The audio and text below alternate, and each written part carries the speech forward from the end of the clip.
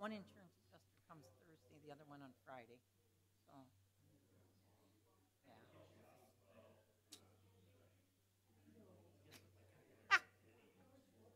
Good morning. We've taken Good 7. morning, everyone. We'll call the meeting to order for the Brookings County Commission for May 24th, 2022. Please rise for the Pledge of Allegiance. Pledge allegiance to the flag of the United States of America and to the republic for which it stands, one nation, under God, indivisible, with liberty and justice for all. Next on the agenda is an invitation for a citizen to schedule a time on the commission agenda for an item not listed. I don't see anybody. Nobody has signed in. So we'll move on to number 4, approval of the agenda. Is there any additions or changes to the agenda? Move approval. Second. Got a second? Any further discussion on the agenda? Hearing none, all in favor say aye. Aye. Opposed, same sign. Motion carries. Consent agenda, which includes approval of the minutes, approval of travel requests, approval of personnel action notices, approval of cellular authorization, approval of the human services report. I'd look for a motion for the consent agenda. Motion approved. Second. Got a second? Further discussion? I just would like, I think Dan was going to say something about the human services report. There were a couple of mental health issues on there that maybe are a little different than what we normally say. I'm not asking that it come off the consent agenda, but maybe an explanation of how we're reporting differently. Yeah, so those mental health items on that welfare report are not coming out of the welfare budget. They're coming out of the mental health budget. When the hospital has these notices of discharge and some of these other things like Avera Behavioral Health, those claims end up getting submitted to the welfare office. And so we've chosen to put them on the welfare report, but moving forward, I talked to Commissioner Pierce, we'll create a separate report outlining specifically the mental health claims rather than putting them on the welfare, just so there's no confusion there. But yes, they are getting paid out of a different budget. And am I right, Dan, that bill that was like $2,100, that was down at Avera Behavioral Health as opposed to the Human Service Center in Yankton? Correct. Was the Human Services Center full? Is that what the deal was?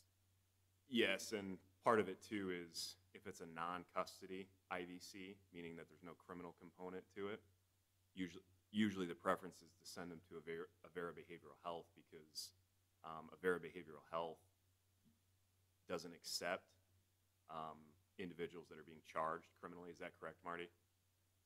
And so in these IVC situations where there's not an arrest, usually they go to Avera Behavioral, whereas HSC is willing to take an IVC if there's a criminal component to it as well.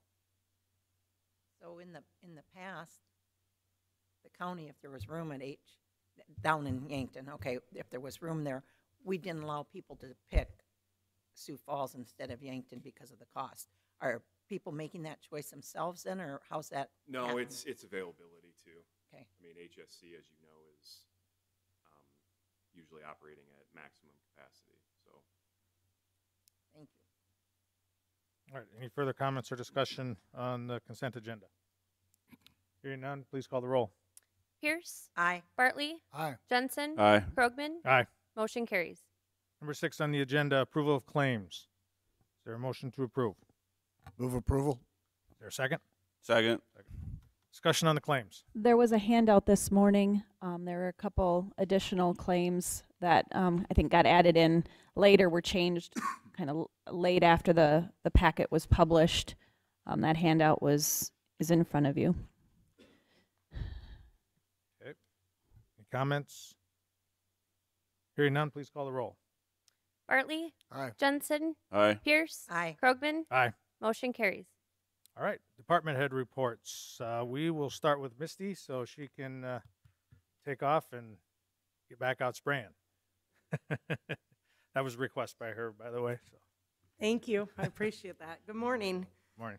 So just a quick update. I want to let you know that our budget line, our overall budget is good. But just wanted to let you know that 4260 was in the negative. Truck repairs that we did in the amount of $5,000.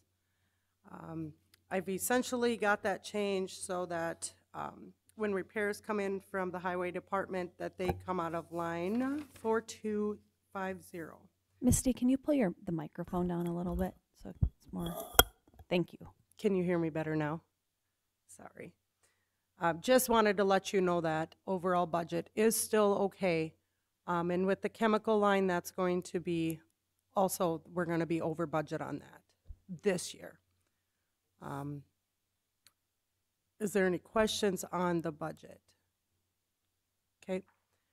We have our crew out. We're spot spraying spurge. We're seeing thistle out there, but we can't see that from the trucks yet. It's not quite tall enough. So we're still spot spraying with the four-wheelers and the Kubota, and we're also hitting the brush that the highway department has cut. We have little saplings coming back, so we're trying to keep up with that also.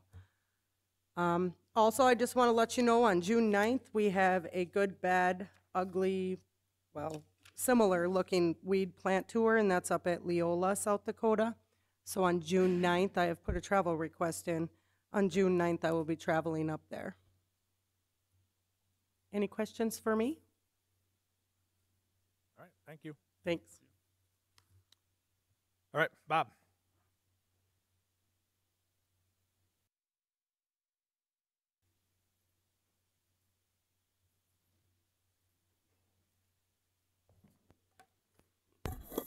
Good morning. Morning. We had a slight storm come through. And earlier that day, on May 12th, Thursday, they issued a tornado watch for the area.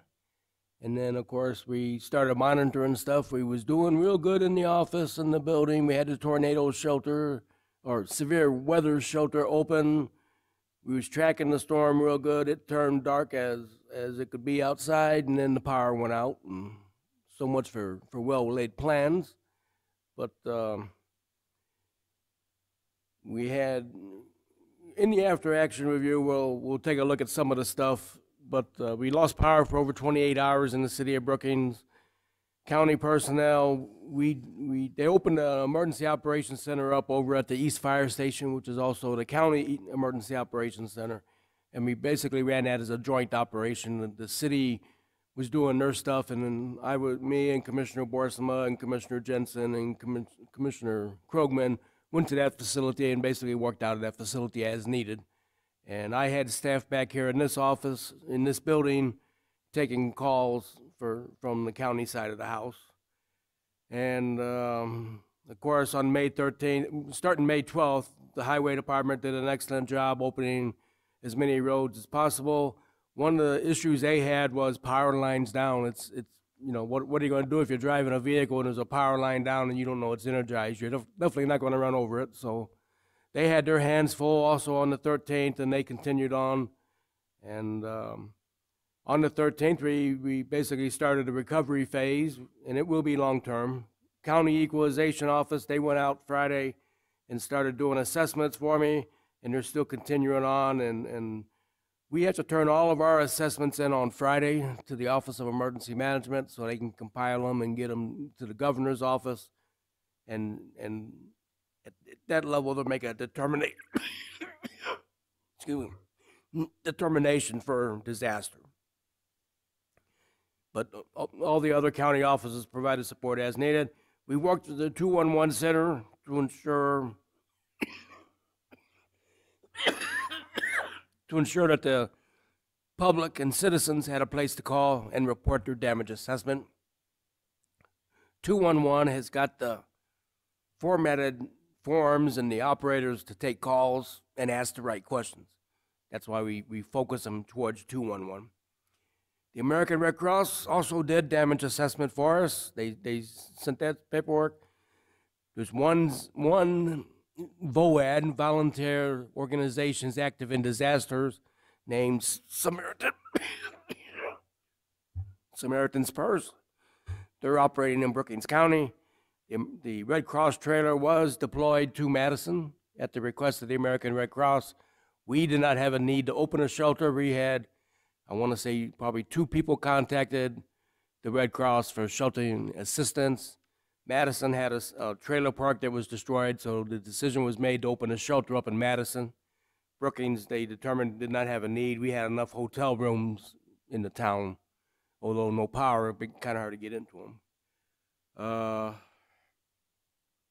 Contact, of course, was made at the National Weather Service from day one, and we sent what photographs we had, and I can say that the citizens of Brookings County assisted me in that. They allowed me to share their photographs with the National Weather Service so we could show people what we had. Later in today's meeting, we're going to talk about rescinding the burn ban. One thing we do need to discuss is the building permit process, and there's a lot of buildings down. From what I can tell from our damage assessment, there's a lot more. There's a lot of roof damage, which we don't typically give building permits for roofs in Brookings County, so that's not necessary. But where we've got a lot of damage is going to be our outbuildings, and I guess we are looking for guidance from the county commission on, do we want to try to give a discount on building permits, or what's the thought of the county commission on that? I think that's on the agenda for later, Bob. Oh, is it later too? Yeah. Okay, I'm sorry. We'll do that later. Let me go back to the other page. All right. I'm working on a drainage inquiry that we received yesterday. Tomorrow I'll do some more research and get back to them. They had a stormwater committee canceled today. Tomorrow I'm running up to Dewbrook School in White to do a safety inspection. On Thursday, Department of Public Safety Deputy Secretary Dan Lust, Office of Emergency Management Director Tina Titsey, and Public Assistance Coordinator Amanda Vanderplatz will be visiting my office at 4 o'clock if any commissioner wants to swing by and talk to them. They're stopping by to see how the response is and if they can provide any assistance to us. And they'll be here about 4 o'clock. They're going up to Cottington County first, stopping back into Castlewood and talk to Dave Schaefer out of Hamlin County, and then come into Brookings. What date and time was that? 4 o'clock on Today? Thursday. On Thursday. Okay. What I plan on doing is I got a large map in my office. I'm gonna, once I get equalizations numbers, I'm gonna put dots on the map to show how widespread the damage was in Brookings County. And that's all I have at this time. We've got plats and everything else coming up. I will be stepping out from 9:30 to 9:45 to go on the radio, but other than that, I'll be back in my chair. Yes, ma'am. Bob, on those assessments that are being done, is that just damages that are outside municipalities that you want called into 211, or is it in municipalities as well as out in the county, Anything within Brookings County is going to be counted towards our damage assessment, ma'am. including the municipality? By all means. Okay. And then what is it that's going to be done with assessments? We have to sort out the assessments between regular buildings, outbuildings, because those won't count. What we have to do is go through all the data, and any of the residences that's damaged, we're going to report those to PEER to see if there's enough for what's known as individual assistance. Individual assistance is extremely hard to get, and you got to have a high value dollar damage, and so that's why we're asking for the assistance from the public. Tell us what you've got, and all we can do is assemble the information, send it forward, and they take a look at it. The public assistance is separate. That's when you talk about our infrastructure and all that. We've had so many power lines down, it's not going to be difficult, I don't think, to get public assistance for the governments. But the reason for 211 and why we're requesting people to call in is to try to get individual assistance. Okay. I had somebody call and ask me that, and I said I did not know if there would be individual. And once again, we're not making promises that we're ever going to get individual assistance. A lot of people's asking for help, and we understand that, and all we can do is try, assemble the paperwork and ship it on and go from there. So I was out of state when the storm happened, so I don't know the answer to this question. Did we use iPause? We did not. Okay. The reason for that is, well, when I started the meeting off, what statement did I make? That we was in a tornado watch. At no time did Brookings County, was there a tornado warning issued. So So we're only using iPause for tornado warnings, we're not To- using tor- it for, Typically a tornado warning, or if the National Weather Service sends out a statement of severity. They've got a statement that talks about severity. And even then, but by the time I would be able to set up IPAWs, the National Weather Service would force out their own IPAWs on top of me. Because they've got that capability also. so And there- the there big was- reason, not to interrupt you, but the big reason we got IPAWs also is for severe weather and blizzard warnings. We typically use it for blizzard warnings and stuff like that in the wintertime. But we also have it for our local emergency planning committee and hazardous materials. If there's ever a hazardous material spill, that's where IPAWs, I can circle a spot on a map, whether it's a small town or a whatever, and we can send out a dedicated message to that area. It would just seem to me that maybe we ought to be reassessing our policy on that, that this would have been the type of event that we should have been sending an alert out to all of our citizens on through iPods. And do I remember right? That comes across everybody's cell phone as a text message then? Unless they opt out of it. Yeah, Yes, ma'am. unless they opted out. It just, that seems to me like this event was the perfect event for us to use our iPods. And I understand what you're saying, Bob, but yeah. Yeah, but, well, okay, I'm not going to argue with you well, by no. any stretch. Without the way the system formed, and you can look on the radars, the way the system formed, it by the time we realized what it was and everything turned black on us, we lost power, and I couldn't have sent Right. iPaws out anyway. Yeah. So, I get it. I Thank you. I mean, we balance the best we can. That's all I can do. Thank you. Thanks, Bob. Brian?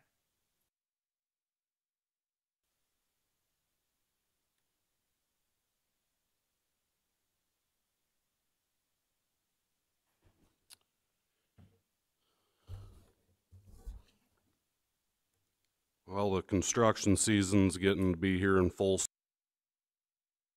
I've had quite a few meetings with other governments in regards to their projects. Few meetings for our bridges. Kind of on a standstill on the Sinai Bridge. Couple of highlights in my report. We've began our asphalt patching on our chip seal routes. I attended the groundbreaking for the 20th Street Interchange project.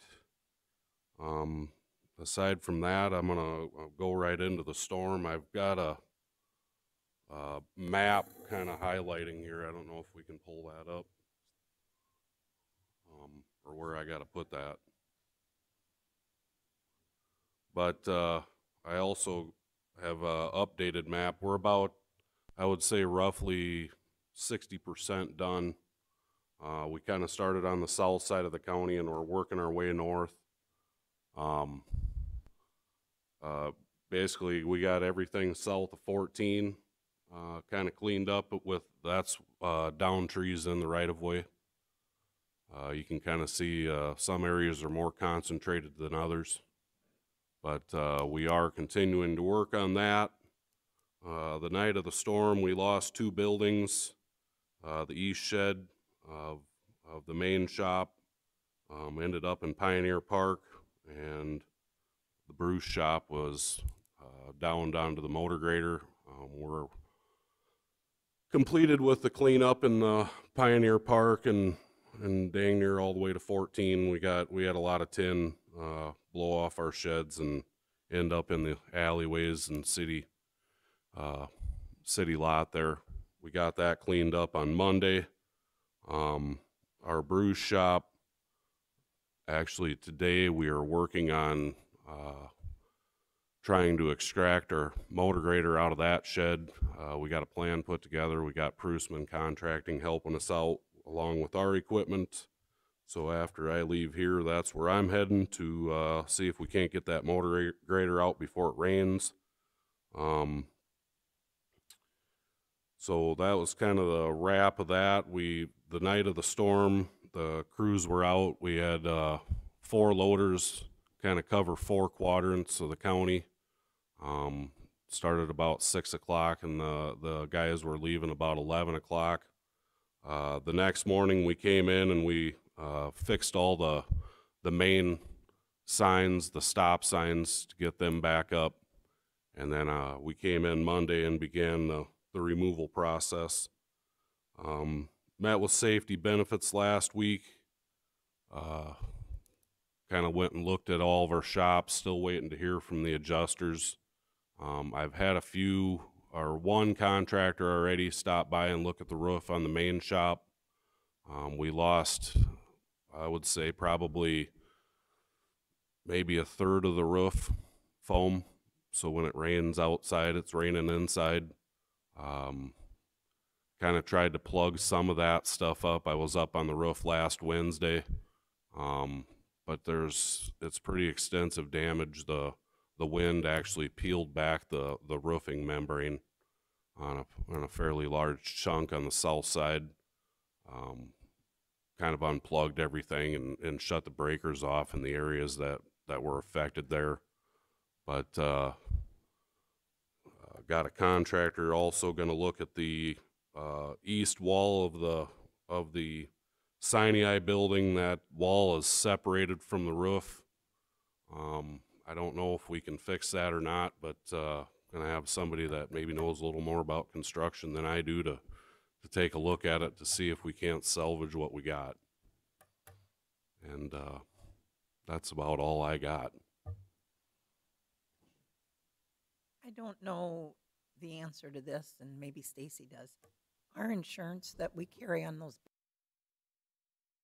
or is that, He stated it was Depreciated. replacement value. is it replacement? I believe so. I know we've got claims submitted, but they're so backed up to, I don't know that they've been here, but we've got our claims submitted for them. And the representative I met with, Todd, Todd, he's the Everson. owner of the safety benefits, so he kind of gave me a few pointers on what to do, or what to take pictures of as far as that goes, and the documentation that we need to do. I got the forms filled out, and he took a gander over them to make sure they had the information they needed, and like we said, it's been submitted to the claims associates, just waiting to hear from the adjusters. But they indicated replacement. That's what Todd said. Was there any personal property in our sheds that had damage, that got damaged? Thank you. That's what I was wondering, the motor grader, is that covered under safety benefits too? Yes. We don't know the extent of the damage, but we did file a claim, but I couldn't put what was damaged on there yet until we get it out of the building. All right. We did have some other vehicles in our shed too that belong, I suppose, to the sheriff's department, and I don't know if those are covered, or is that I under the believe sheriff's policy? Or? they've been over to look at the sheriff's vehicles, so I'm not sure if it's the same adjuster or not, but they have taken a review with them. I think there was some windows knocked out. Is that correct, Marty? And we had several windows, one payloader, 2 skid loaders, and I believe it was 2 pickups got windows knocked out from the debris from the building. Thank you. All right. Thanks, Brian. Yep. Marty.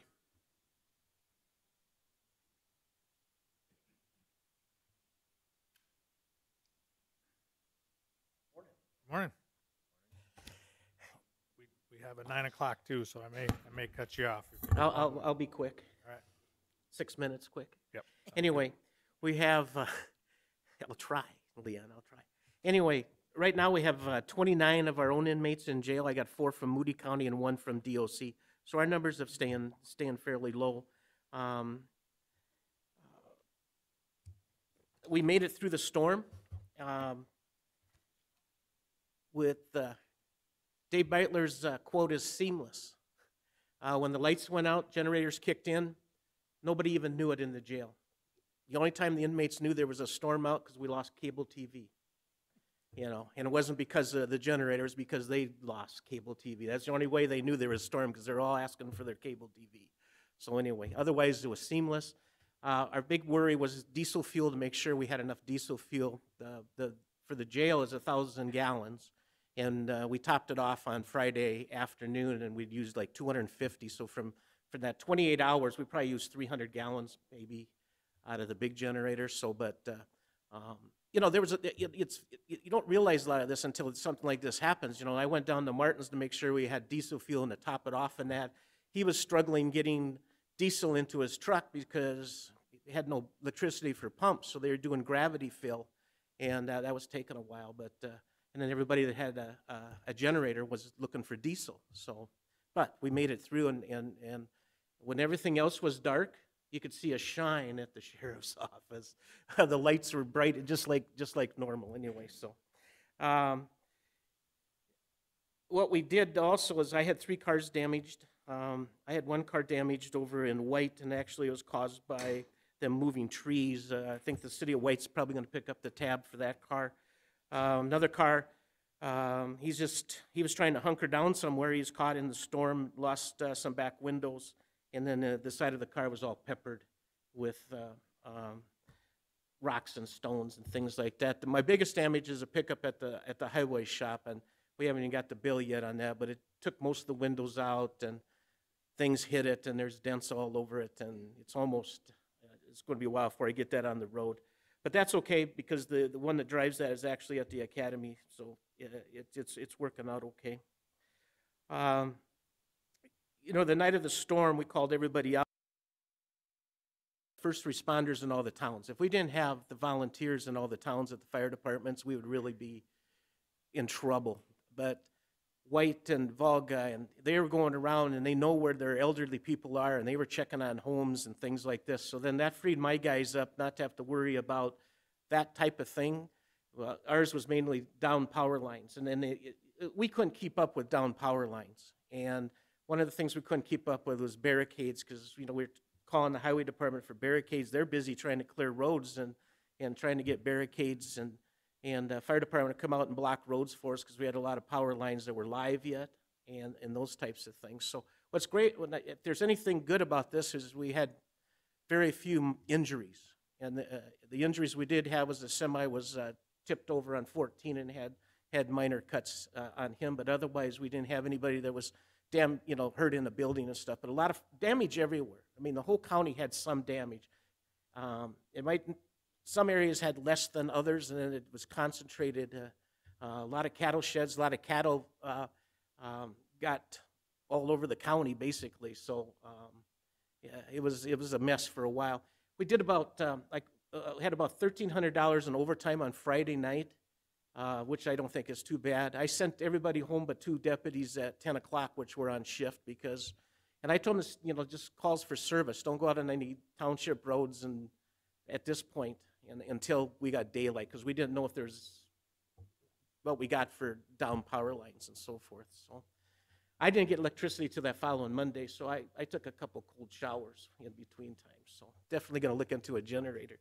Unless you guys have any other questions. We did, our biggest problem was gas. We the gas pumps are down. We did have to, Deputy Langstrat got a hold of his neighbor, and we bought 60 gallons of gas from a farmer, and we'll pay him back and so forth. I did learn, though, Friday is that the street department has a generator. They had their gas pumps for the city police cars, and I didn't know that. But at the 911 meeting, I did ask the city manager if we could jump on board with that, and he said as long as they got gas for them first. I think Ryan was there when that, so we could. Volga got gas first, but they had so many lines. We actually had to send a car over there to keep, because they were starting to get out on 14 and creating a traffic problem. So we had to go over there and direct traffic and so forth because of the gas lines and so forth. Probably the best business Friday night or late Thursday or Thursday evening and Friday was the taco truck at the Dollar General store. That place had a generator, and they were selling tacos to beat the band over there. So it's about the only place you could buy food. So anyway, any questions? Nope. Okay. All right. Otherwise, Marty. I commend our local our fire department, and the highway shop was overwhelmed with getting trees off the road, and so we're gonna we're gonna go back and assess some things. How do we get barricades out to these roads and things like that, And there's a couple of us that have pickups, you know, maybe I need to go get the trailer and start putting barricades up if I got enough people out. So we're going to do some, I have a planning session with my department tomorrow, actually. So we're going to talk about some of this stuff. So. Marty, are you generally buying gas, or are you getting it at the highway department, your gas? Highway department, yeah. So maybe down the road, we need to put in our back pocket, think about a generator to be able to do that. And we did discuss it. I talked with Commissioner Bartley about we may need just a generator just for the gas pump. I don't know.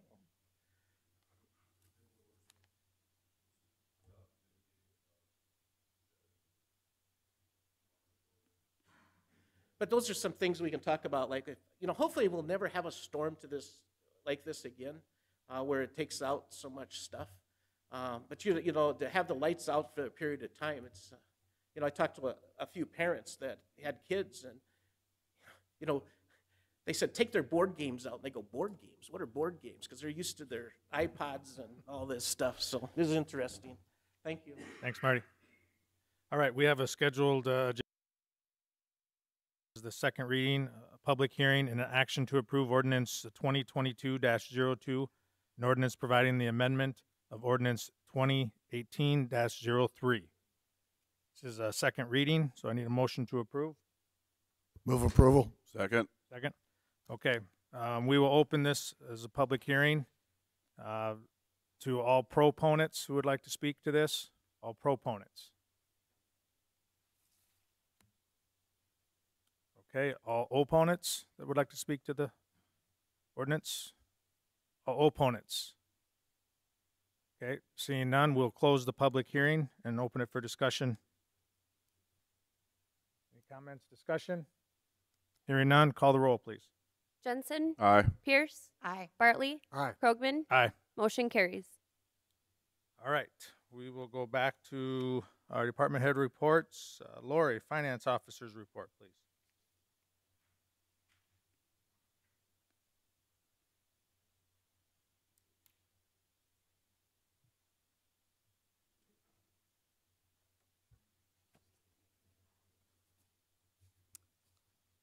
Okay, you have your April and March Finance Office report, and also in your packet today, news, those have been paid out. Division Motor Vehicles and Pier, we learned that they have decided to cancel their new system, so we are excited about that. They are having a hard time, like everybody, with keeping employees and programmers, so they're going to study some other states and try to pick up a program from another state that is working. So that was kind of good news. New plates come out in January. They look pretty much like the plates we have now. Delinquent letters and reminder letters were sent out to property owners that didn't pay their first half of property taxes before April 30th. Interest does increase at 0.833% a month. An election season is officially underway in the office. Early voting is available on first floor of the City County building. And we're very lucky to have the return staff that we do. They're very good. Sample ballots will be posted on first floor in the building. The election takes place on June 7th. In the election process, we invite anyone to come watch that night that would like to. They will not be allowed in the office, but it will be viewable from the lobby or the hallway. We've been working on unclaimed property. These are checks that are written by our office to individuals that have not been cashed. We will eventually turn those over to the South Dakota State Treasurer's Unclaimed Property Division. So if you have a check out there, please cash it. I had Jennifer Beller attend the spring workshop in Pier at the beginning of May. The main talk was the ARPA program and how counties are going to be using that. Most of the counties are trying to get that into the general budget lines, so it is easier to spend. And then I'll be having Christine attend the deputy workshop in June. That is about the highlights of the office. I have a question.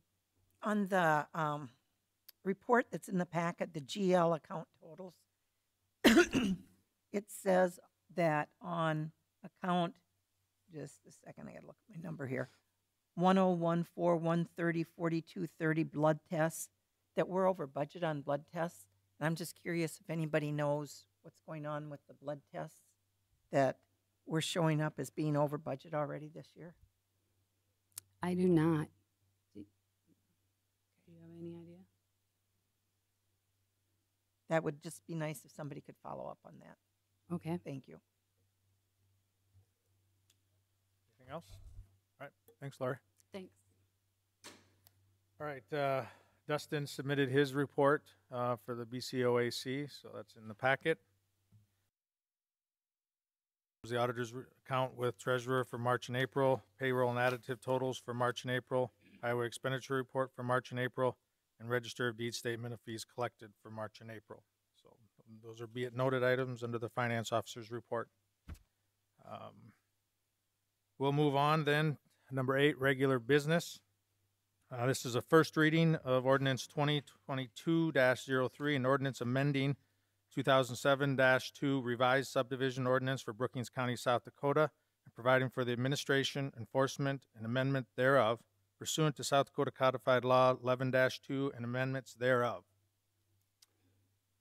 Whereas the Board of County Commissioners has appointed a county planning commission, hereafter referred to Planning Commission, to recommend appropriate regulations to be enforced herein. And whereas the Planning Commission has recommended amendments to the 2007-2 revised subdivision ordinance pertaining to the Brookings County, whereas the Planning Commission has given reasonable consideration, among other things, to the character of the subdivision regulations and their suitability, whereas the Planning Commission has made preliminary report and submitted it to the Board of County Commissioners, and whereas the Board of County Commissioners has given due public notice of a hearing related to such, and has held such public hearings, and whereas all requirements of South Dakota Codified Law 11-2 with regard to the preparation of these revised regulations and subsequent action of the Board of County Commissioners has been met, and whereas the Brookings County, South Dakota Board of County Commission deems it necessary for the purpose of promoting the health, safety, and the general welfare of the county to adopt a revised subdivision ordinance. Therefore, be it ordained that the 2007 revised subdivision ordinance is hereby amended as attached here by the Board of County Commissioners, Brookings, South Dakota.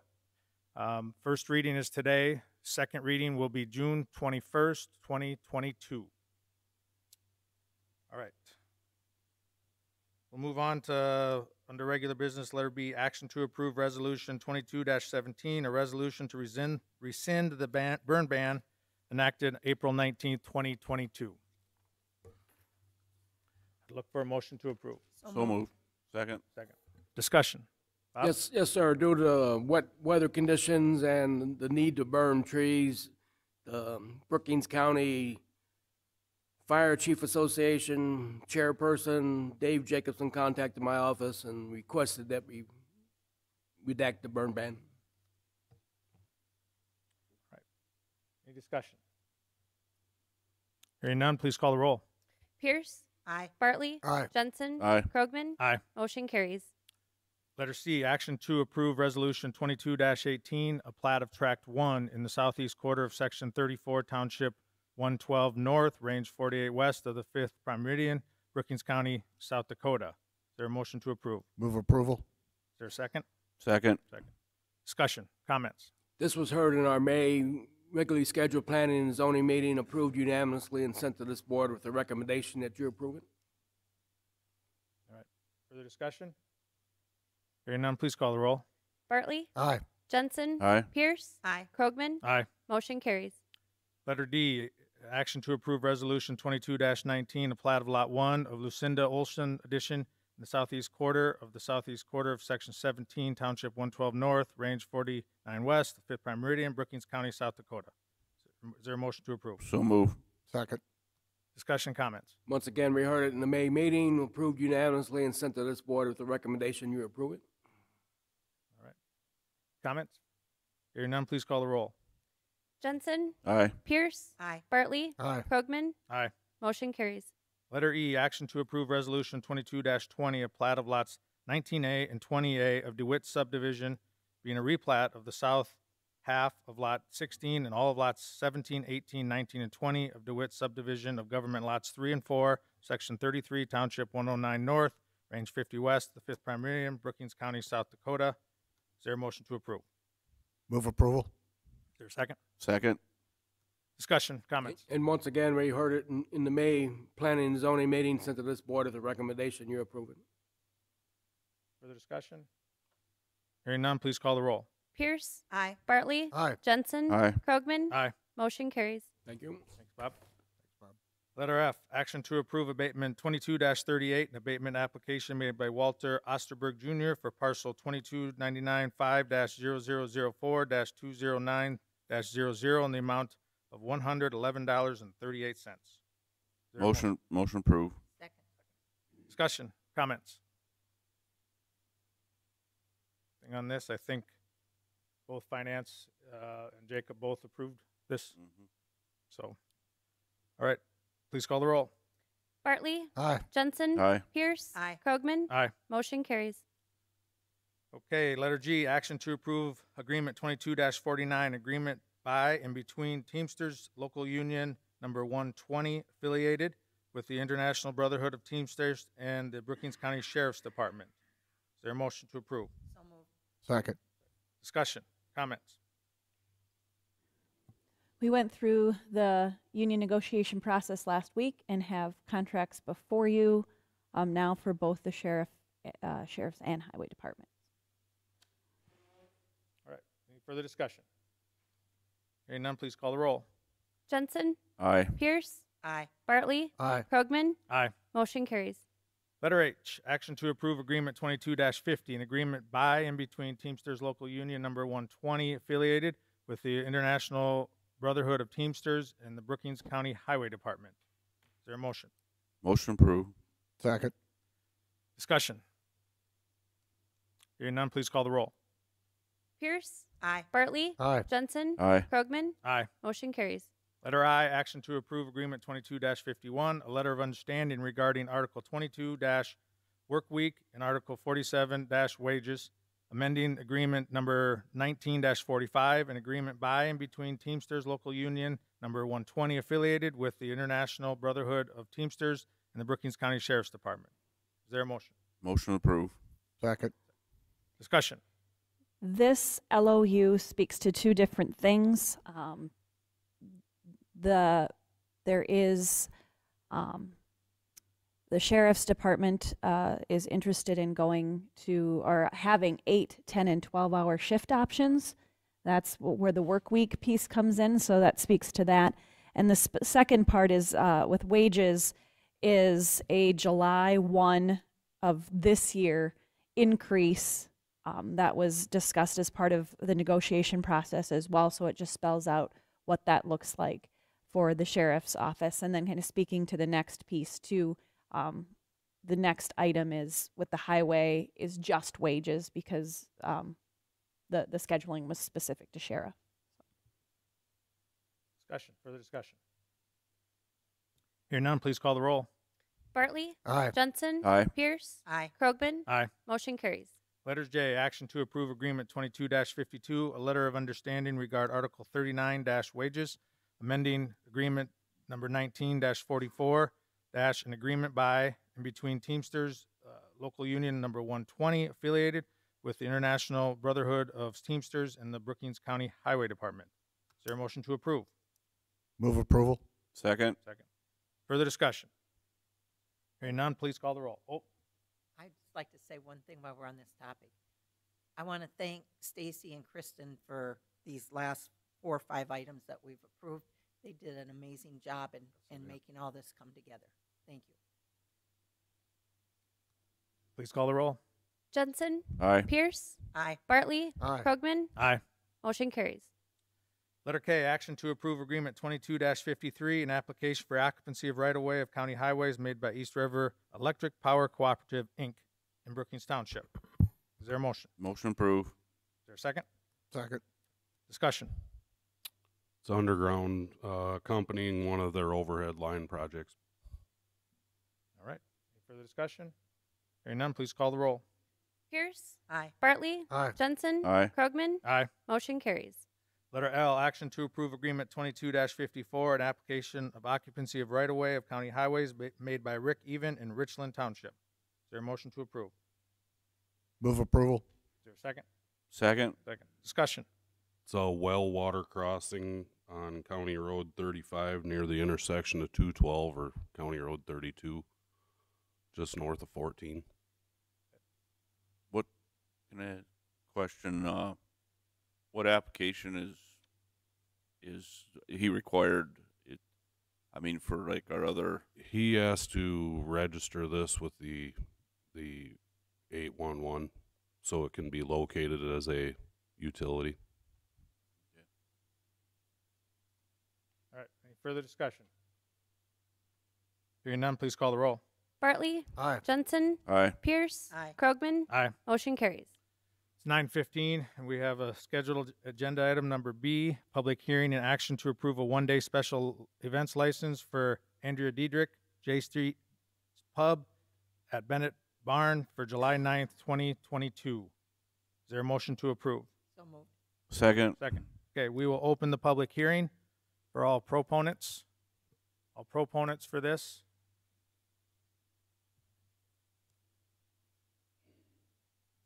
Please state your name and pull the microphone up so we can hear Yeah. you, please. I'm Andrea Diedrich. We're just doing a bartending for a wedding there on the July 9th. We've done it in the past and it's worked well. Thank you. Thank you. Any more proponents? Okay, any opponents? Any opponents? Okay, we will close the public hearing. Comments or discussion from? Go ahead. Just for the listening public, all alcoholic beverage license issued by Brookings County are subject to a number of provisions, and public hearing is one of the provisions. We've looked at the application, and our office recommends approval. Okay, further discussion? I'd just be curious if the sheriff has anything to say.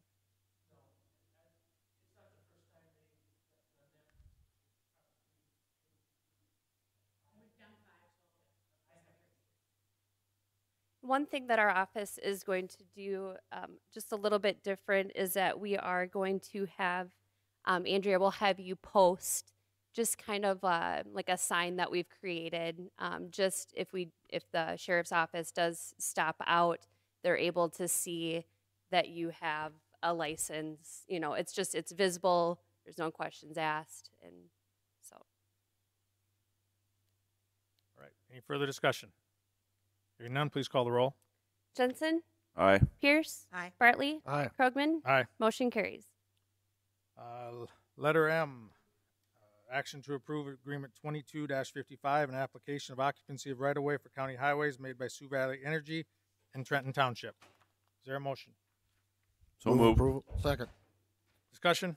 These next few that you're going to consider are feeding underground into residential or farm places. Any further discussion? Hearing none, please call the roll. Pierce, Aye. Bartley, Aye. Jensen, Aye. Krogman, Aye. motion carries. Letter N, action to approve agreement 22-56, an application of occupancy of right-of-way for county highways made by Sioux Valley Energy in Preston Township. Is there a motion? Motion approved. Second. Further discussion? Hearing none, please call the roll. Bartley, Aye. Jensen, Aye. Pierce, Aye. Krogman, Aye. motion carries. Letter O, action to approve agreement 22-57, an application for occupancy of right-of-way of county highways made by Sioux Valley Energy in Brookings Township. Is there a motion? Move approval. Is there a second? Second. Any further discussion? Hearing none, please call the roll. Jensen, Aye. Pierce, Aye. Bartley, Aye. Krogman, Aye. motion carries. Letter P, action to approve agreement 22-58, an application of occupancy of right-of-way of county highways made by Sioux Valley Energy in Brookings Township. Move approval. Is there a second? Second. Further discussion? Hearing none, please call the roll. Pierce, Aye. Bartley, Aye. Jensen, Aye. Krogman, Aye. motion carries. We will move back to another scheduled agenda item. I see our applicant is here, so this is letter C, retail on and off malt beverage and South Dakota wine license for SVK Properties, also known as Midway Camp. We have this has been tabled from our May 3rd, so I need a motion to remove it from the table, please. So moved. Second. Second. Any discussion? Hearing none, all in favor say aye. Aye. Opposed, same sign. Motion carries. Now we have a public hearing and action to approve. We had a motion by Bartley, seconded by Krogman on the 3rd. Now we need to open this for public hearing. So we'll open it for public hearing for the proponents of the liquor license. Proponents.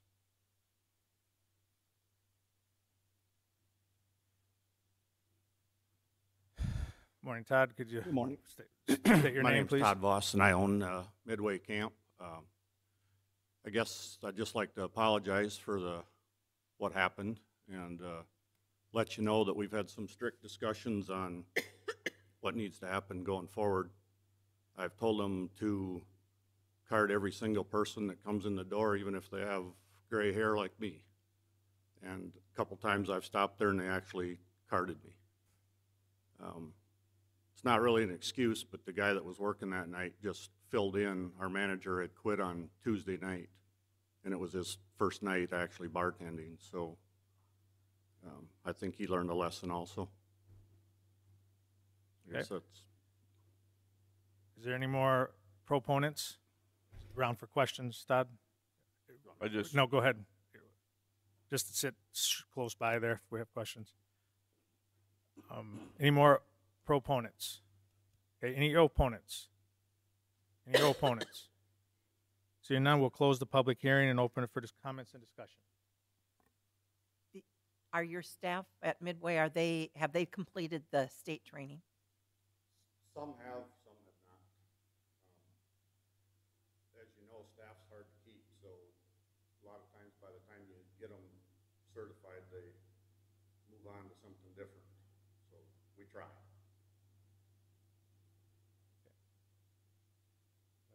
I just say you realize why this was tabled before is because our ordinance states that you have to appear in person. Yeah. Okay.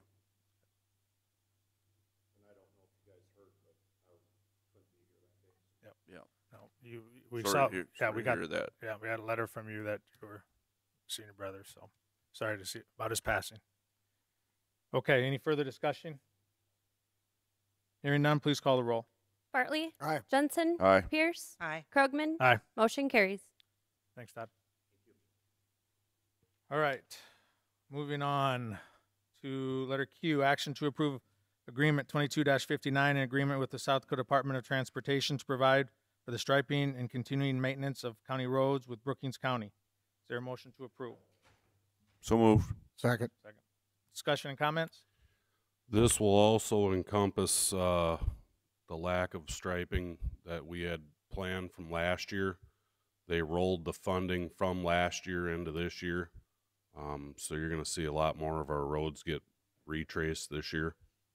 I know we got our chip seal routes done, but we had a lot of roads that we were going to retrace, and that's going to be rolled in from the 2021 also. Has the state, do they have a contractor that's going to be able to do this, or is it a paint issue, or? From what I'm told, they don't let this until June. And last year, only one region in the state, the Mitchell region, got paint.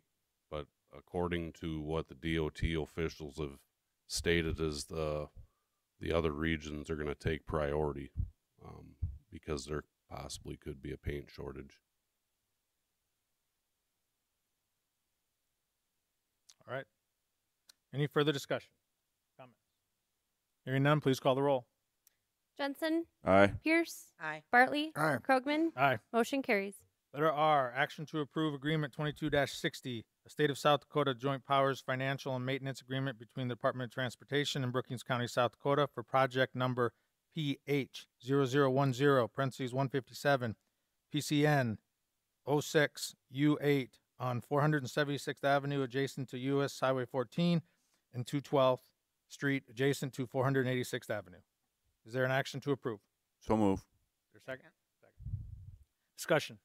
These are rumble strips on Brookings County Road 23 north of Aurora, and rumble strips on Brookings County 35 or 486th Avenue just to the north of 14 for stop signs.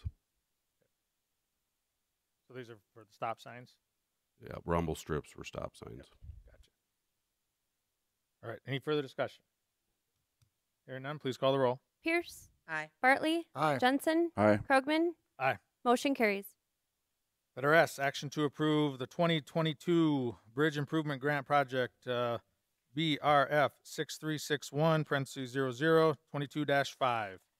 Brookings County, PCN 08WY, letting authorization.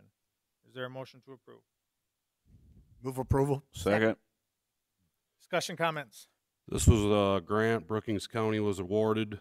It's for structure number 0615215. This structure is located on Brookings County Road 19 north of Lake Campbell. We were awarded that project from the state this year as a build ready. We anticipate if we advertise this for bid, this will not be constructed until next year due to availability of materials.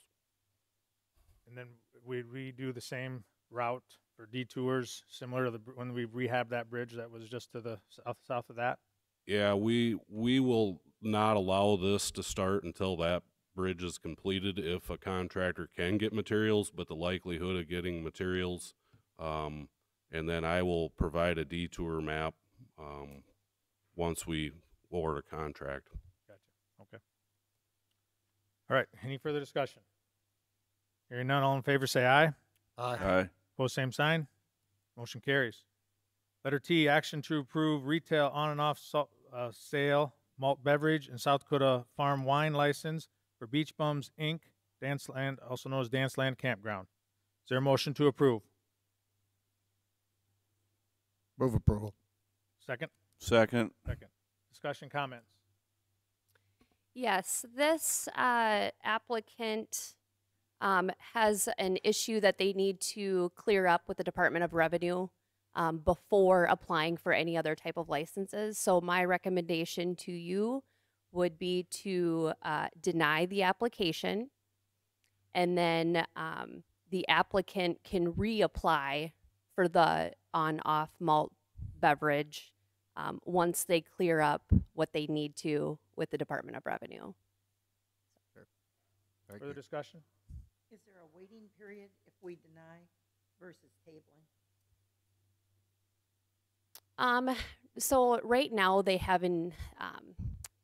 Right now there is no waiting period. No, in Brookings County we can issue as many malt beverage and South Dakota farm wine licenses that you want. So right now, if we deny it, they just won't have the license to be able to use and to operate. They do have an issue going on right now, so right now they are unable to serve even liquor. So they need to get that cleared up before applying for anything else. So. Okay. Any further discussion? Hearing none, all in favor say aye. Opposed, same sign. No. No. No. Motion fails. Move on then to letter U. Action to approve the purchase of trees for the courthouse grounds. Need a motion to approve. So moved. Second. Discussion. And if you recall, we spent some money last year to have our courthouse trees cleaned up, do some pruning, remove some trees that needed to come out. And the recommendation is that we put in some additional trees. I did look at 6 Mile Nursery and a couple other places and brought in a proposal, but I'm not asking for approval of this particular invoice. what I'm asking today is maybe you would authorize me to spend up to $4,000 for trees and planting of those trees at the courthouse.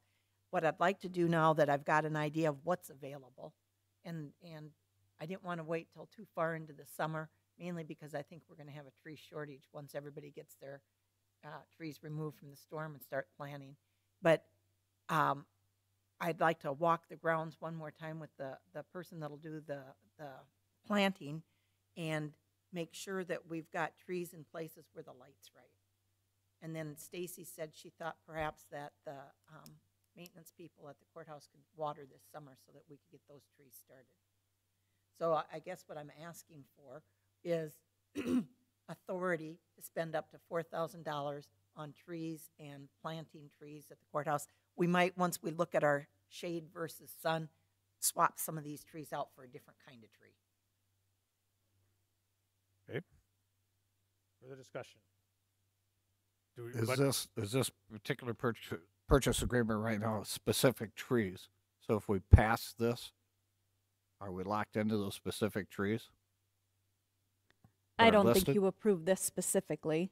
I think you do what Leanne suggested, just approve an up to dollar amount, and then we can work with the experts to make sure we get the right trees in the right places and get them planted. So This was to give us an idea of what's available. What's being recommended is that we stay away from our traditional spruce, elm, maple, because of disease issues. And so this is a sample of some things that are available that would put us outside of that. Leanne, would you, I think maybe an amendment would be help to clarify. So if you want to make amendment to yours there, and we'll see if we can get a second. I would make an amendment to the motion that we be authorized to spend up to $4,000 for trees and installation at the courthouse. Is there a second? Second. Second. Discussion on the amendment. Further discussion. Hearing none, all in favor say aye. Aye. Opposed, same sign. Motion carries. All right, voting on the approval as amended. Any discussion? Hearing none, please call the roll. Bartley? Aye. Jensen? Aye. Pierce? Aye. Krogman? Aye. Motion carries.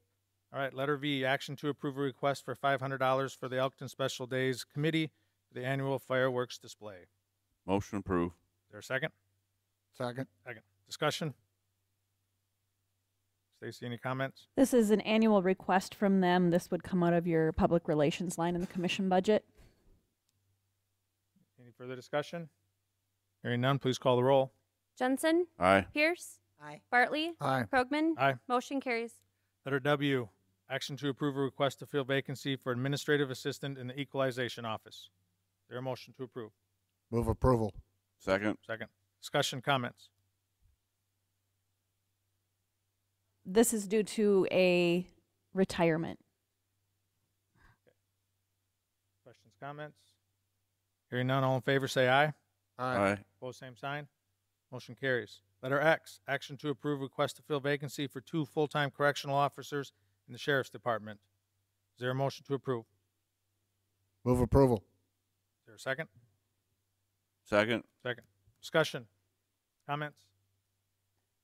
This is, again, some additional correctional officers per the presentation that was held probably 6 weeks ago, a couple months ago now, from the sheriff's office requesting additional help with now that the new jail is online.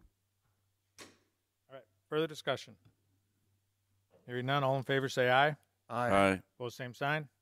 Motion carries. Letter Y, discussion and possible action to continue the Madera Township drainage study. Is there a motion to approve? Move approval. Is there a second? Second. Second. Discussion, comments? Bob? Good morning. We are to the stage in the Madera Township drainage that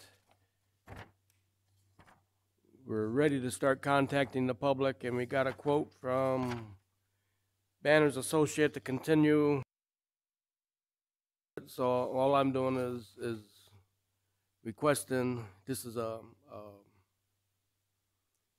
letter, acknowledgement of acceptance. I didn't want to sign it without this board understanding, they're proposing an additional $26,909, and this would be for the landowner contact and landowner meetings. They would prepare their meeting materials for us. They would meet with landowners. They're estimating up to 20 landowner meetings, 1 hour each. And then after all this, then they would prepare minutes for all the meetings. They'd prepare the documentation that we need. Our obligations would be to participate in the meetings and provide available information as needed.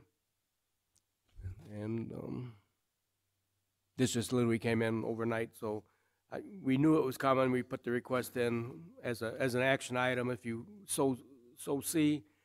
And if you want more information, I would be able to send you this document, and we could hear it again in the next meeting. But I just assume they start moving the process along. It's a budgeted item. It's not. I'm not asking for additional funding. All right, further discussion? Hearing none, please call the roll. Pierce. Aye. Bartley. Aye. Jensen. Aye. Krogman. Aye. Motion carries. All right, letter Z, discussion and possible action on adding the pandemic planning and coordination financials to the emergency management budget. Is there a motion to approve? So move. Is there a second? Second.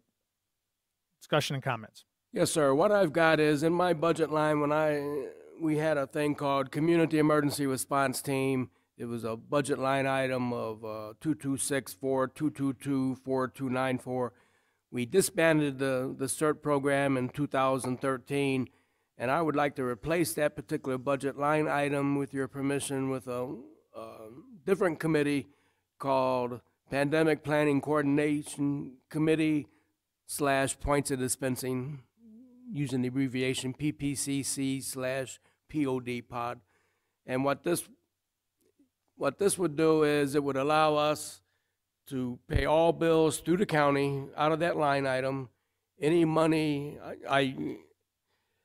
in the June budget hearings next month, I do propose a 2023 budget for this, but we would also like to there's some paperwork we're going to have to develop with the state's attorney's office and probably the hospital's attorney's office to make sure everything's good. And then we've got some money sitting there that we could possibly put into this line item this year, with your permission, of course. But the starting point is to get this, and what this would be is the committee and the meetings would fall under my office. The equipment itself and the supplies falls under the hospital because it's all medical type scenario. And the agreement would be the hospital would maintain and keep the inventory and all that on the supply issue.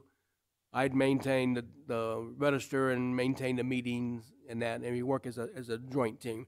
The Pandemic Planning Coordination Committee / POD is made up of South Dakota State University, City of Brookings, Brookings County, and the American Red Cross. That's the 4 originating parties in the thing. And this basically would make Brookings County as the lead for the meetings and the hospital the lead for the equipment. And we'd still include the American Red Cross and the South Dakota State University as partners in the group. We're not trying to shove anybody out the door. We just want to be able to, and part of this is, I'd like the committee to be allowed to do similar to what my planning and zoning committee does. If we have a meeting, we're allowed to provide water and cookies or some kind of light refreshments. Does this include facility rent, and what else is included? Well, at this time we have no facility rent. What would happen is if we have a need for a facility, then that would very well come out of this. But in the past, we have been able to use facilities because of the partnership with the whole community. So far we haven't had to pay rent. It may come to that, of course, and that's why the big thing is we don't want this committee to fall apart. We don't want it to stop meeting and all of a sudden people stop coming to the meetings. We feel it's a strong organization. I sent you a report on April 28th. You know, it's been around since March 9th, 2006 was the first pandemic and influenza summit. And then Bob McGrath and Jan Kleitz from Brookings area was the driving force in the beginning. And once Jan left, Louise Kuhl took over basically her spot. And then once Bob McGrath left, that left me never filling his shoes, but falling into place on what he was able to do. I agree. It's a very valuable committee, and a lot of people are very thankful that we had the points of dispensing. So, and we may never see another pandemic shot clinic again. And then again, there may be some other flu or something like that. And typically, what would happen in the past, we would have the state would offer flu shots to a certain population, and we'd set up the pod and work as a group and administer those shots as part of the exercise. And of course, it technically falls under the Department of Health for funding. If we can get some grants, we may very well get the grants, and of course, that would be put into this line item. And hopefully, the county commission would agree to if we get a Department of Health grant for the pod or the PPCC, that we're allowed to expend the money towards that. So, Bob, I thought you came sometime in the last couple of months and said this group was going to form some kind of entity of its own. I can't remember what it was. We tried that, ma'am. Okay, so what happened? It cost like $1,000 to go 501c3 and all. That would be a standalone entity. Okay, so the group is not going to be a standalone entity? No. Okay, so that's changed. Correct. The entity would fall under us, and the only other requirement that I didn't mention in here would be the workman's comp. They would fall, anyone that doesn't already have workman's comp through the workplace, like the retiree side of the house, we'd have to submit a list every year, similar to my storm spotting list, to the county commission and cover them under Brookings County workman's comp. So in the past, I always had the impression that you ran this group, okay? No. Because you organized the meetings and did everything. How will this be different other than we'll have a line item in our budget from how we've operated in the past? That's the only difference. Any money that comes in will be funneled into that line item, and then the county commission would have to approve whatever expenditures we make through the. And grant monies that have come in the past that group that was used? always done through the hospital. Okay, that's always gone through the hospital? Now, the hospital doesn't want to deal with any workman's comp issues with non-hospital employees. And we have no issue with that because of the way we work with volunteers. I think it's appropriate that it go underneath the county at this particular point in time rather than the hospital anyway, so I think it's a good move. That's our workers' comp volunteer list? Is that what we're talking about? Yes, ma'am. And it wouldn't be the whole, I got 86 volunteers. It wouldn't be all of them on the list. It would be the ones that's not covered by workman's comp in a different, like anybody from Brookings County is already covered under workman's comp, so I don't need to repay for them.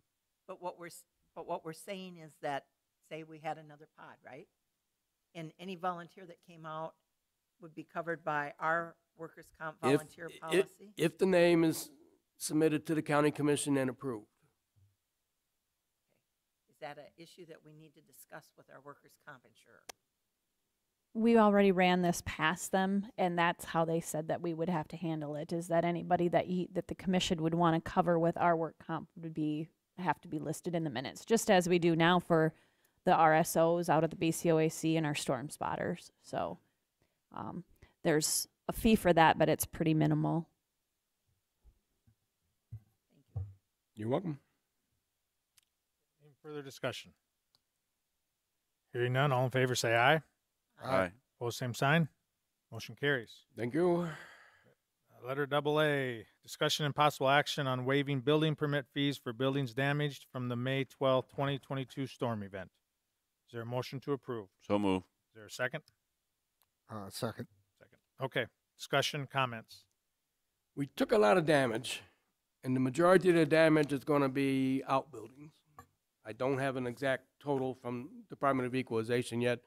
They're the ones going out and doing a lot on it. Back in 2002, we had a F0 tornado come through Sinai and snaked all throughout the county, actually all the way over to Elkton.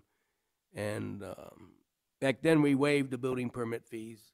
That was a localized incident and not massive. This is a massive disaster. I've got reports all the way from Lake Hendricks Township all the way down to Sinai. So I guess we're looking for guidance from the county commission on.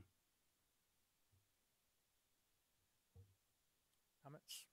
Can you make a guess as to what dollar amount total we're talking about? Well, I've heard there's over $1 million worth of damage. So if we had $1 million in buildings, how much would the building permit fees be? Probably about, I guess I don't have my figures in front of me, but $250,000. Up to that, depending on this type of building.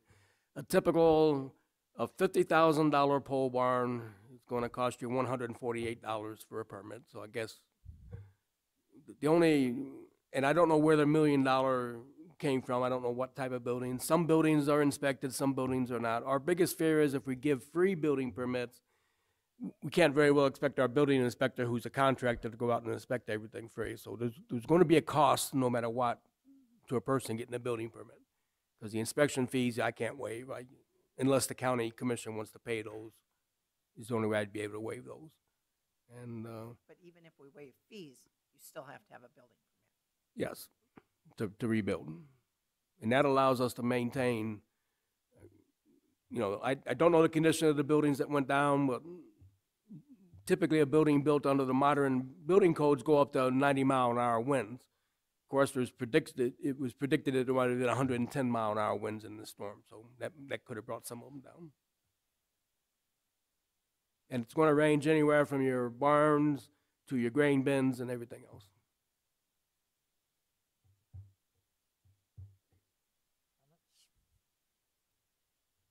I mean, some of these, they had a building permit a year ago and built them, and now they're gonna have to rebuild. But you want to still keep the integrity of having them rebuilt to your To the building codes, yes. to the codes, correct? Yeah. Does this do all building permits? So even if somebody didn't have damage, No, this would be storm related. storm related, that They come in my office and they say, I got a building down, and I pull my nice little assessment list from 211 up, and they're not on the list, then they'd have to do some heavy talking to me or my office on why didn't they report it. That's one of the important reasons to use 211, to let us know that you've got damage. That and equalization. Obviously, if equalization goes out and gives me a list of a building damaged by the storm, I would go by that. When we talk $1 million worth of damage right now, and the number of people and visits you're going to have in your office to request these permits, obviously, do you have enough staff to handle that? Because I assume you're going to hit the wall pretty soon here with requests. Yeah, I mean, once they get all the trees out, they're going to start coming back in and start building. And once they contact their insurance and everything else, obviously, if it's a person that can afford it, they won't need the break. But we've got a lot of people out there. I'm thinking that it's taking some damage that's going to need whatever help they can get. I guess I'm just trying to look at the process here. They're still going to have to fill out a complete application for a building permit. Your office will take that and have to process it. And then traditionally we have an inspector go out after the project is completed and make sure, as Commissioner Jensen had mentioned, that it meets our codes. And that would have to still occur. But if they've got a building permit, like Commissioner Jensen mentioned a year ago, we would have a copy of that on file. We could just pull that and replicate that pretty fast. Okay. On some of them, you'll have those on file, so you could duplicate it. But the big thing All is right, going so to be... my question is, the $250,000 that you're estimating on $1 million worth of damage is not an additional cost necessarily to the county, which I don't know how you would inspect $1 million worth of damage in a real timely fashion. You have one inspector, Richard, right?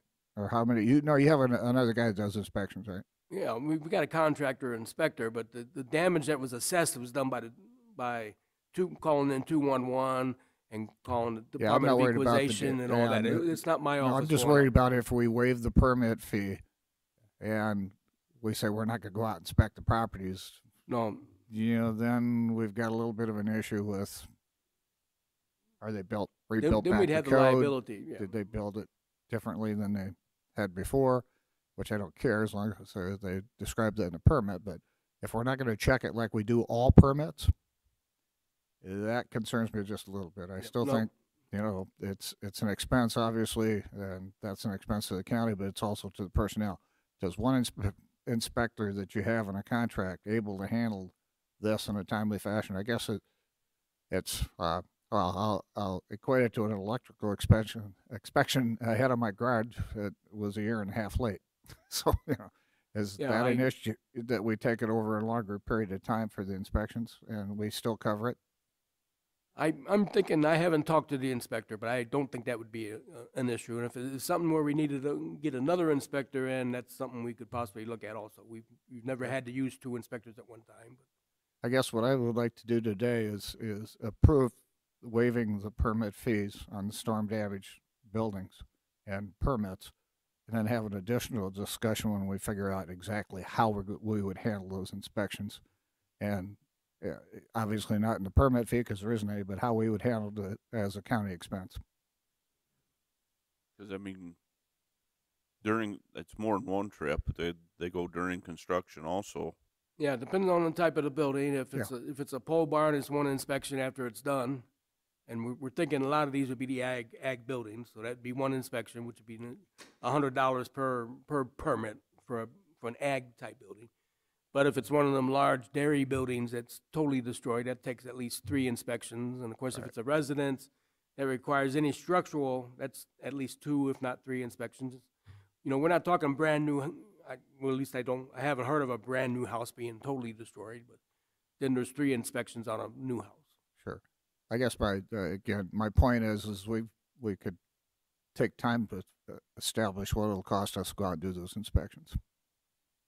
Well, what we would do is issue the permits, no cost, and the inspection fee, they'd still have to be inspected, and then we'll have to figure out how to pay the inspector. County will just have to figure out how we're going to do it, because I don't want uninspected buildings out there, to be honest with you. That would be bad business. Bob, do you think we need a time limit for something like this? Yeah, most definitely. I mean, if not in 2002, I still had people coming in like 2005 and 2006 wanting to do it. So no, you need to put a time limit, either 12 months or 18 months, and that's the deadline. But I mean, would be my recommendation. There's some guys I've heard already that overhead door, they're waiting till September, October to even get an overhead door put in. So I mean, but we can get the permit. If applying for the permit, within 12 months, even if it takes another couple years to build. And whatever deadline, either 12 months or 18 months, whichever one you want to put on it, that's fine, as long as they've applied for the permit by the end of that. If we need to extend one for like the inspection time, then we could extend that. And maybe what we would do is say that permits applied for on or before December 31st of 2023 for damage related to the storm. That's what I was thinking too. So, all right. So, you want to amend? I think we offer an amendment to that would be good, to put a time limit on it. I don't know, Commissioner Pierce, you want to do that? I would move to amend the motion to read that we would waive building permit fees for damage caused by the storm as long as the application for the permit is filed on or before December 31st of 2023. Is there a second? Second. Further discussion. But just to make sure everybody understands that it's not just because there's no fee doesn't mean you don't need a building permit. So and if the building is not related and isn't damaged due to storm damage, it's going to cost you to get a building permit. You come to the office. Okay. All in favor on the amendment, please say aye. Aye. Opposed, same sign. Amendment carries. Back to the original action as amended. Any discussion? Hearing none, all in favor say aye. Aye. Opposed, same sign. Motion carries. Thank you. Okay, letters double B's, Brookings County grants policy. First, we have this on a table, so we need an action to remove it from the table. Is there a motion to remove the paper? So moved. Is there a second? Second. Second. Any discussion? Hearing none, all in favor say aye. Aye. Opposed, same sign. Motion carries. It's off the table. Now, we have action to approve the Brookings County grants policy. There was a motion made by Bartley and seconded by Krogman on May 3rd. Comments and discussion. I updated the language. I think we needed just, stronger wording that all grants need to come to the commission prior to approval. So I added, no grant application may be submitted or grant dollars received without commission approval. That was the new addition to the policy. All right. Other comments or discussion? Hearing none, all in favor say aye. Aye. Opposed, same sign. Motion carries. Letter CC, approval of detention center inmate housing contract language. There was consensus to approve the contract. Any discussion or comments on that? We just plugged in the changes. The Assurance Alliance has also looked at it. So I think we're ready for approval. So is this an action item then?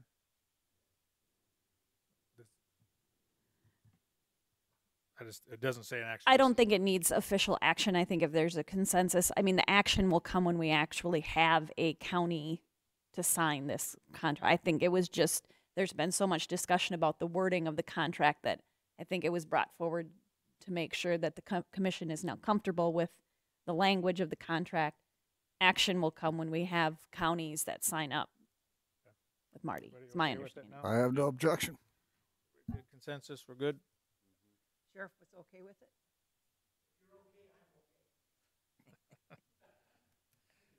All right. Do you have some completed, ready to submit already, or do you have some committed and going to submit already, or?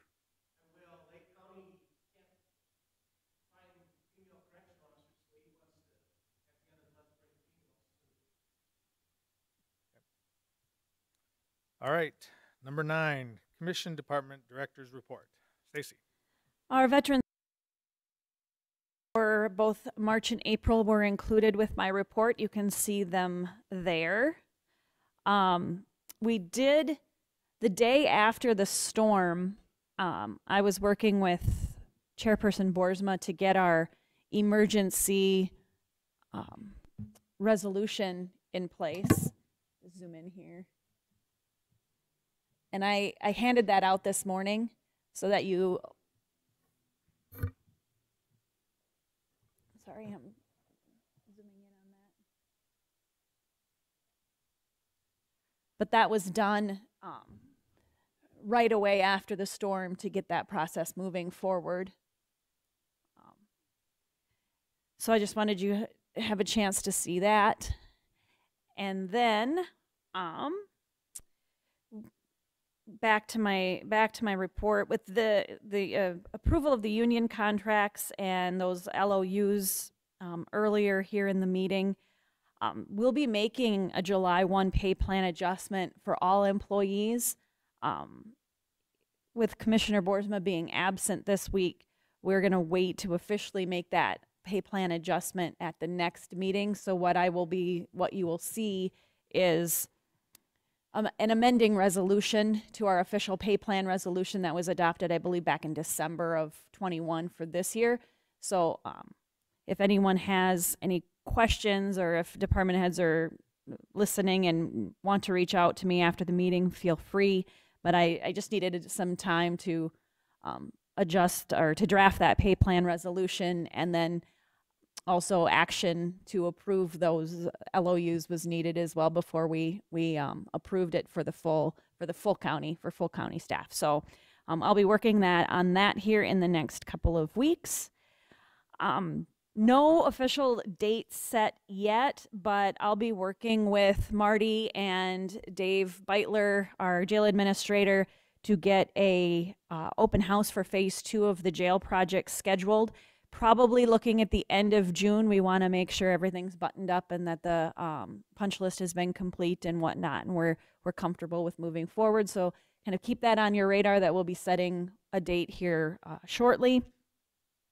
I did provide you some pictures along with my staff report. Nancy Stewart with the Daughters of the American Revolution provided some photos of out at the Maderi Monument that they installed a bench out there, and I have actually was out there with Todd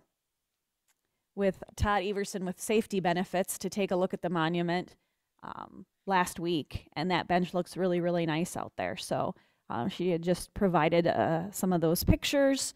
The last thing, Sean's already out here. We're going to discuss a flyover, pictometry flyover after the storm event. So I'll let Sean give his spiel.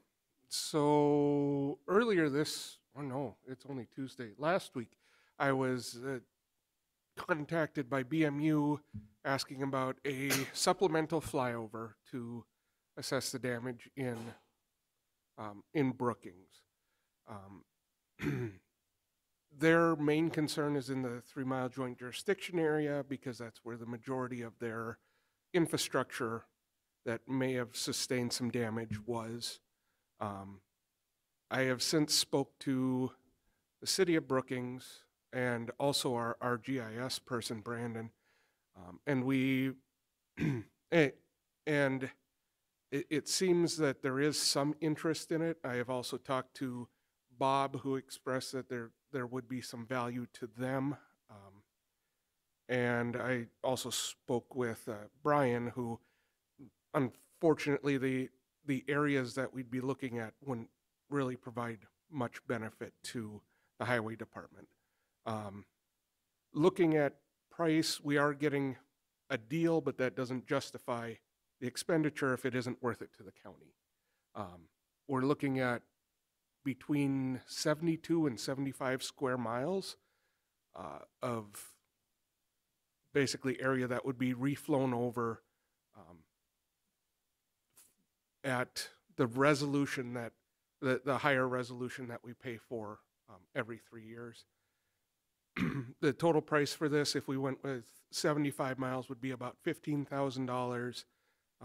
If we went with the minimum, which is the city of Brookings plus the joint jurisdiction area, is 72 square miles, so it'd be $14,400.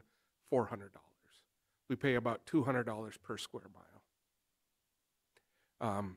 If we were to look at doing the entire county, it is completely unreasonable and far too much. We're not going to spend over $100,000 for something that we literally had done earlier this year. That was my question. Did they complete the flyover? They completed the flyover this spring, so we have that latest pictometry. It is actually up on Beacon now with the 2022 imagery. It would just be, and this is something where if we decided we weren't interested in participating, I would still give it to BMU and the city to see if that was something that they'd be interested in doing on their own. Obviously, with fewer entities, the split becomes more expensive. But that's, if we don't get a benefit from it, if the county doesn't get a benefit, there isn't too much of a reason to really do it. So normally we do a split with BMU, city, and E911. And E911. And so are they asking that we would do that same split for this $15,000 if we decided to? Is that? That's what I'm hoping for. Initially, we were looking at around 52 square miles, which put it at $10,400. The recent joint jurisdiction area went out to 72 square miles, which is why we're looking at almost $15,000. We were looking at adding potentially a couple other areas, Sinai and Bruce, to get a look at the shops that were damaged and the surrounding area in those towns. But unfortunately, the information we're going to get from that isn't really going to be valuable to the highway department. Most of the valuable pictures they're going to get are going to be from the ground. Are you saying $15,000 is what our cost would be? Or That would be the 15,000? total price. That'd be the total. So we'd pay a portion of the 15,000. Yep, if the other entities were willing to participate. BMU is almost certainly willing. I haven't heard from the city about their interest. I spoke to their GIS person, and he passed it on to Mr. Struck, who then passed it on to City Administrator Brazino. So who is it that asked us to do the flyover? I don't remember his name, a engineering person with BMU. What's the time frame for this flyover? When would they do it? I mean, most of the damage is going to be cleaned up, I would assume. So the company is currently flying over McCook County, so they have a plane in the area. So time is important. If we decide to wait a couple weeks, the plane will no longer be in the area. And then we're looking at the cost of a redeployment and a bunch of other stuff. So it's either a do it now or don't do it, unfortunately. So what's our advantage to having aerial photos versus people who are doing ground photos? Is there an advantage to equalization to say this building wasn't there in our last picture and it was there and now it's not there in the new picture? Well, and we're still going to be able to see that because we have the imagery from earlier this spring. So if there's a building there in spring 2022 and it is no longer there now, that's going to be pretty obvious. There's some value to looking at infrastructure damage, but beyond that, I'm not well versed enough in the utilization of GIS to confidently say that we're going to get X benefit out of it, I guess. I just think that if we're going to do our normal split of the cost, we're not talking that big of a dollar, and we ought to participate in that because even though the city or BMU will receive maybe more benefit than the county will, of course, the people that live in the city of Brookings also live in Brookings County, and I think we should participate in it from that perspective. And we're not talking about if we're doing our regular split, but if one of those other entities, I'm not sure about E911, but if either the city or BMU doesn't want to participate in the cost, then I don't see a reason why we would do that. I have not talked to E911 about it. They are normally the fourth participant in this split. I don't know who the point of contact would be there, nor do I know if it's something that they would really be interested in. They don't have a meeting scheduled for quite a while. Yeah, we just met to do budgets and, last week, and that was it. But our next meeting isn't until July, so we're not that E911 probably not going to be able to.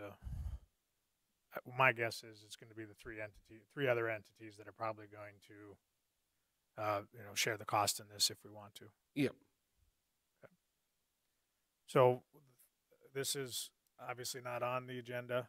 No, we'd have to get a consensus to move forward and then put it on the other agenda for approval down the road.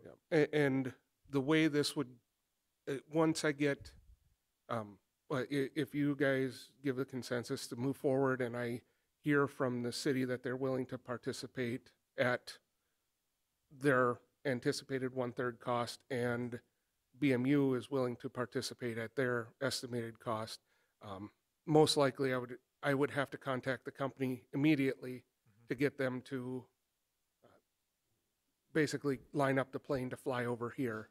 What you'd probably be approving is the claim for paying for it, because we won't have time to wait until June 9th for the commission to approve doing the project, because at that point the plane is no longer in the area, then it's going to cost exponentially more to get them back here. Normally in the past we've paid $360 per square mile. Because the plane is already deployed, we're looking at $200 per square mile. Everybody okay then? Consensus to, I guess I would say this is if the other two are willing, we'd be willing. If the other two decide not to, then I think, the benefit is more for them. We'll go ahead and do our part, but if they're not interested, I don't think we would be. And we're talking about the 15,000 divided by 3. Yep. Is that, so 15,000 does include Sinai and Bruce. So do you want that? Well, we would just split whatever they fly 3 ways. Okay. If Well, it's 10,000 and it's 3,500 approximately a piece or something, again, it's whatever the bill is, we'll split it. Okay. So I don't know if Brian's not interested in signing it, Bruce and I would take it out.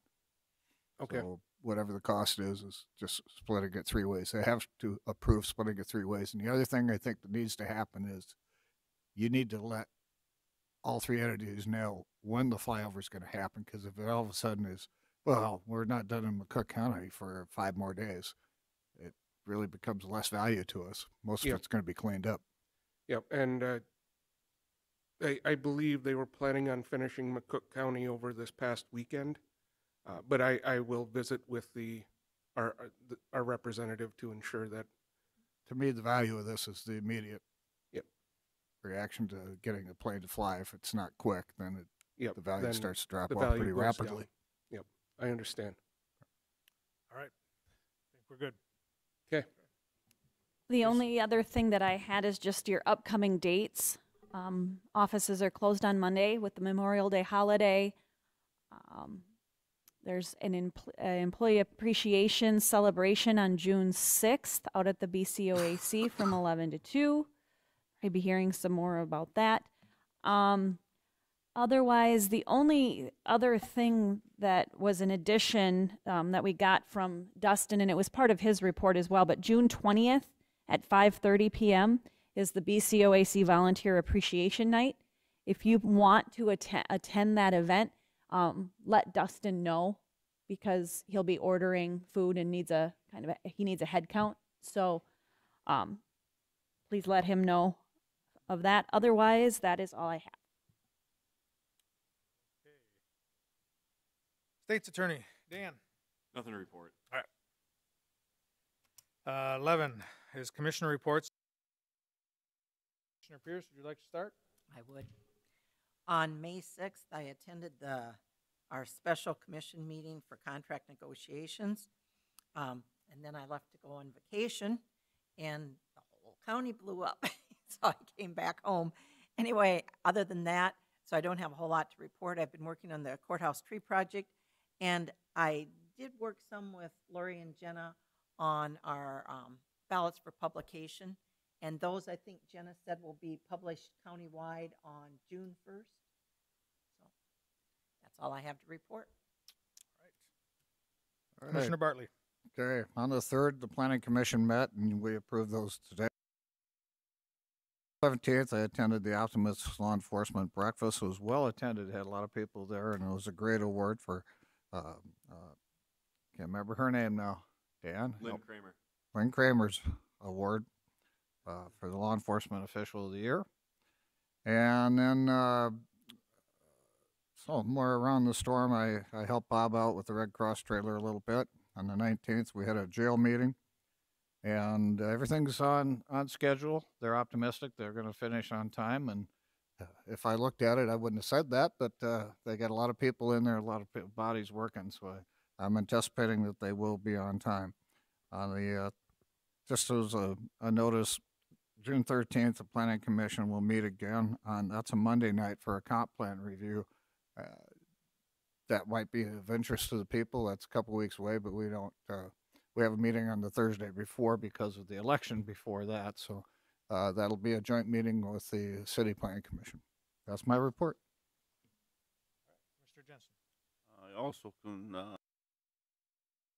negotiations participated with that.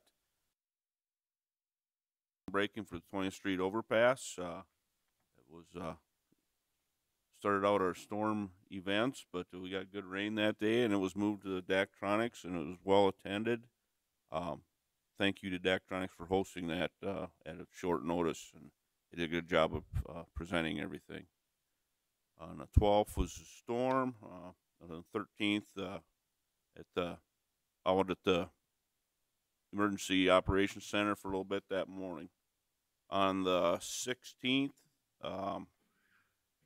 headed to the NACO conference in Alaska on Monday. Had the opportunity to sit by Dusty Johnson on the way.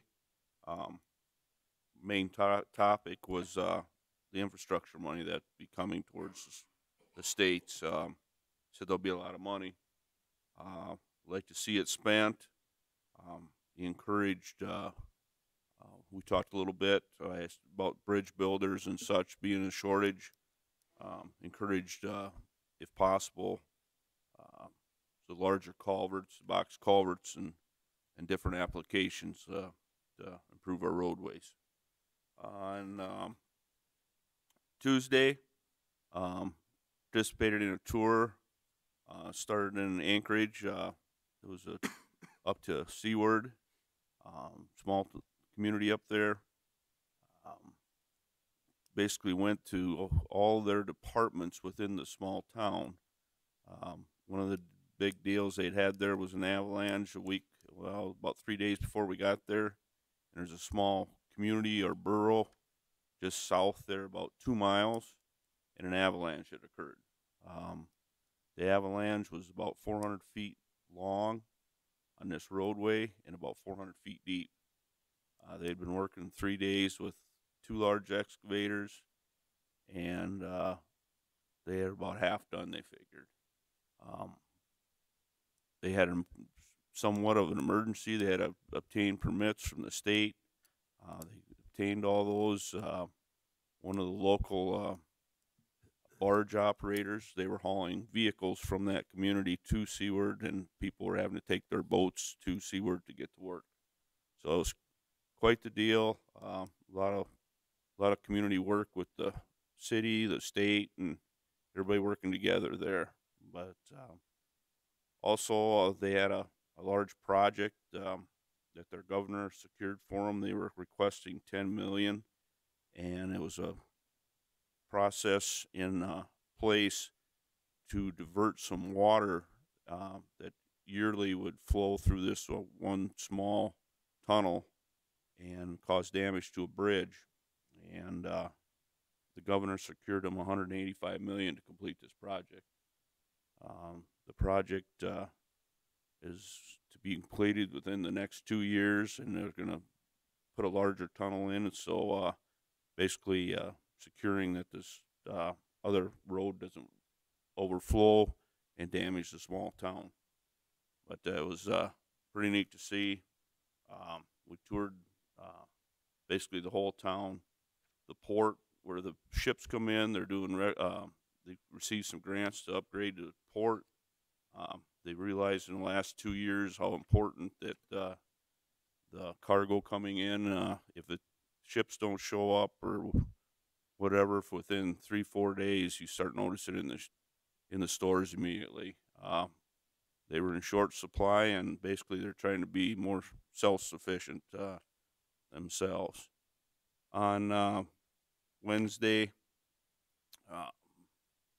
basically had a business meeting right away in the morning, very well attended. The room was overflowing, and they were really impressed with how many people that had showed up.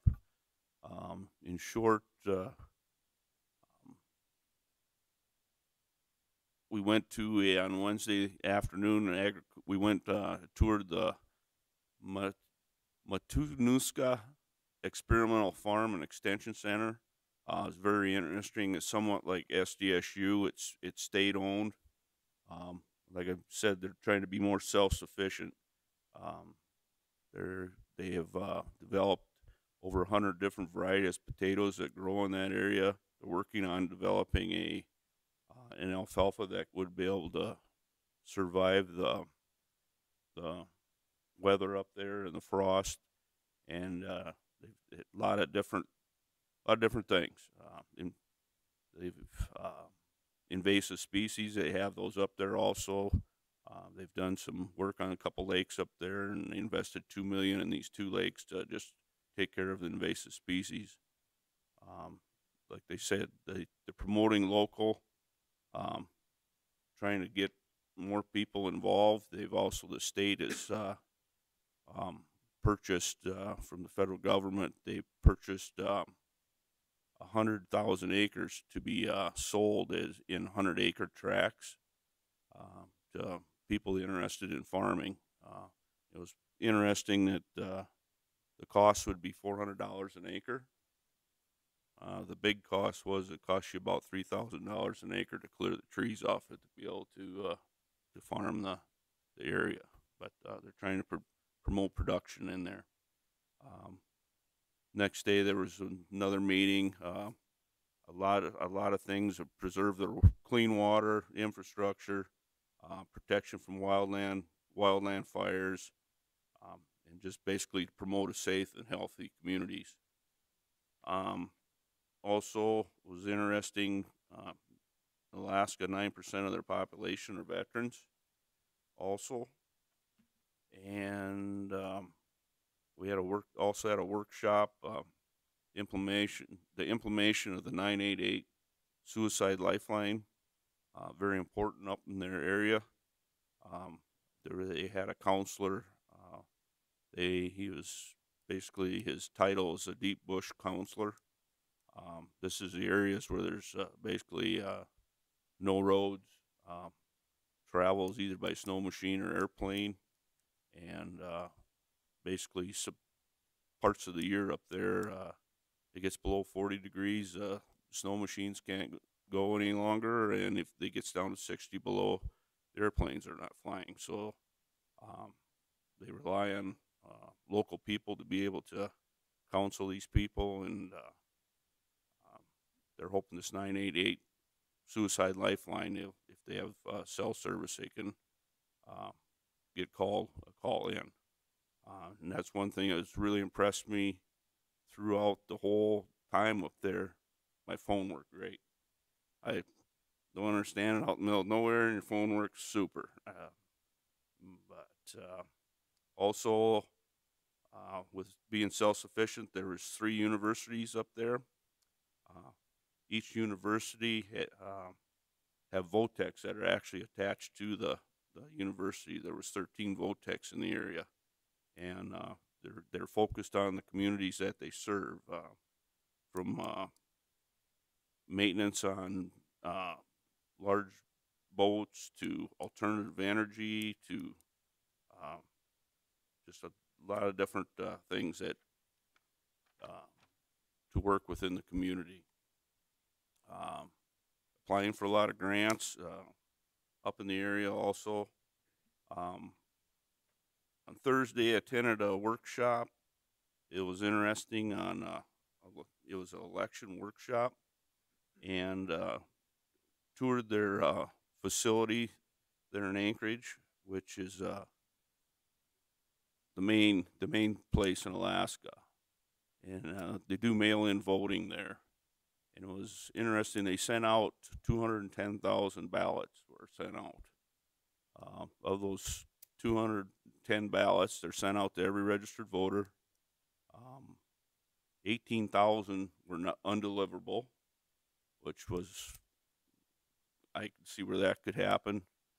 They have improved their voter turnout from around 20% to close to 30%, and they basically have these large boxes that are cemented to a large piece of concrete and put in it throughout the communities, the small communities, and they start picking those up, somewhat like our early voting, but they're distributed out throughout the whole territory, and their voter validation is basically on your signature.